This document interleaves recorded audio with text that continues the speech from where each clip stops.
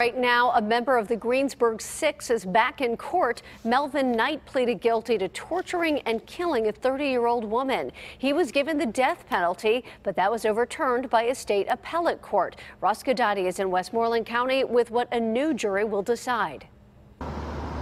What began today essentially is the retrial penalty phase for Melvin Knight relating to the murder of Jennifer Doherty back in February of 2010. Now, Knight initially pled guilty.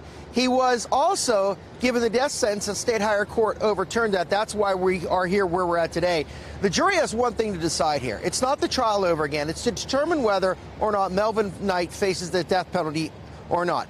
The prosecution, led by District Attorney John Peck, talking to the panel, telling them that there were aggravating circumstances that mean that this individual, Mr. Melvin Knight, should be put to death. And he talked about it being a depraved, despicable, evil act, and it's one that only deserves the death penalty. Melvin Knight is also charged with other things, the aggravating circumstances and related to the murder, and that's why the prosecution wants the death penalty.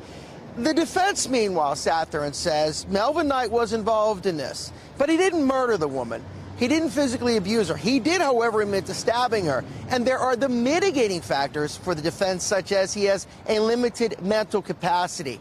Also, Tim Dawson, the defense attorney for Melvin Knight, telling the jury, you've got to put your passions aside here and just apply the law. Because in their opinion, Melvin Knight should not face the death penalty because he is considered mentally ill or mentally incapable of understanding just what he did. This trial and retrial, if you will, is expected to last for at least a week and a half.